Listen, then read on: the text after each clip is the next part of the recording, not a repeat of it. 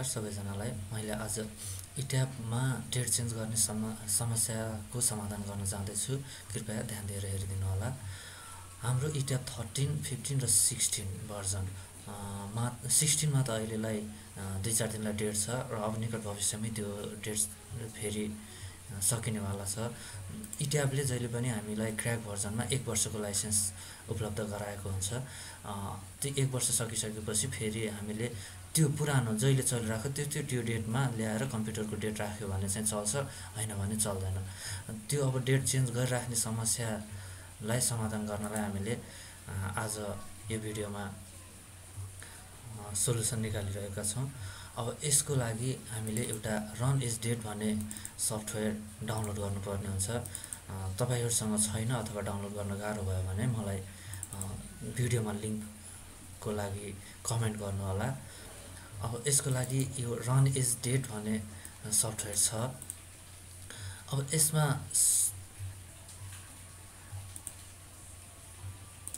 हामीले इट्याब खोल्दाखेरि सुरुमा यस्तो समस्या देखाइरहेको हुन्छ। पहिला चलिरहेको इट्याब पनि अब डेट सकिसकेपछि यस्तो समस्या देखाइरहेको हुन्छ।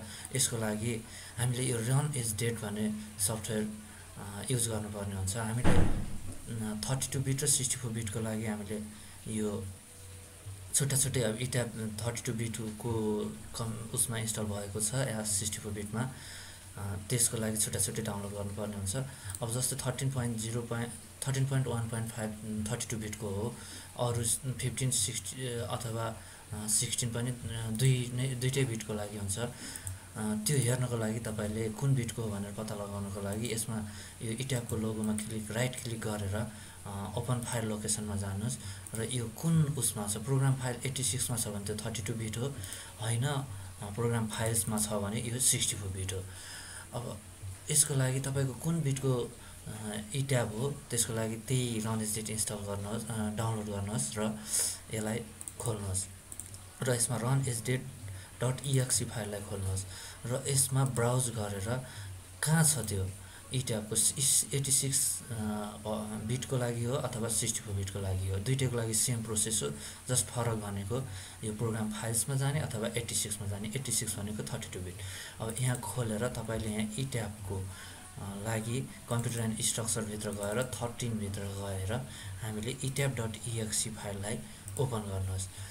यति गरिसकेपछि तपाईले डेट ए राख्दा ठीक हुन्छ, अथवा तपाईले यो कुन डेटको लागि राख्ने भनेर हेर्नको लागि तपाई यसको फाइल लोकेसनमै गएर यहाँ यो लाइसेन्सको लागि क्र्याक गर्दाखेरि एल अथवा आई सर्भिक हुन्छ नि, यसमा नोटप्याडबाट खोल्नुभयो भने अगाडिको अक्षर केही पनि बुझिदैन, पछाडिको हेर्नुभयो भने यो कहिले सकिन्छ यो देखाइरहेको हुन्छ 16 फेब्रुअरी 2014।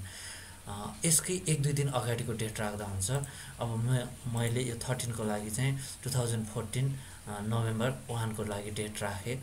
यति गरिसकेपछि यहाँको यो मेन सर्टकट फाइललाई डिलिट गरिदिनुहोस् अनि त्यसपछि क्रिएट डेस्कटप सर्टकट गरिदिनुहोस्। यति गरेर अनि यहाँ एउटा सर्टकट फाइल आउँछ फेरि इट्याबको, अनि त्यसपछि यसलाई खोल्नुहोस्।